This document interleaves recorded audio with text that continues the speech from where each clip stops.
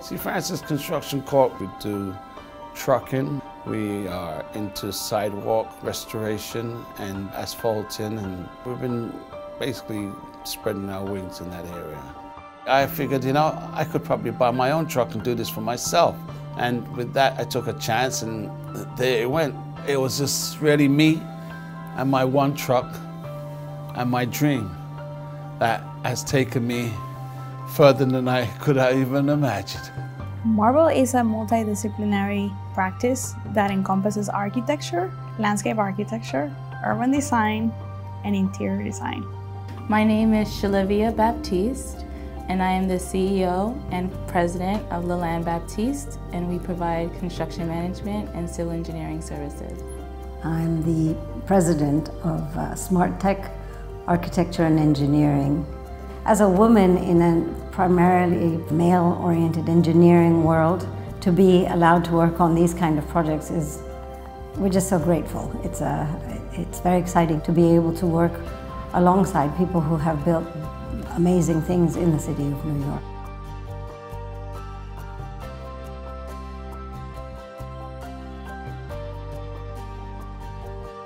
I've been certified with the New York City for around 20-odd years, which has helped me remarkably in my journey. We decided to become certified with the City of New York because we realized that was the entry point for us. We did a lot of private work in the beginning, small jobs. We were taking anything we could find at that point. And then when we got certified, the certifications kind of opened the door for us. The Department of Design and Construction has an extensive portfolio of client agencies. We tend to work for most of those client agencies on behalf of DDC.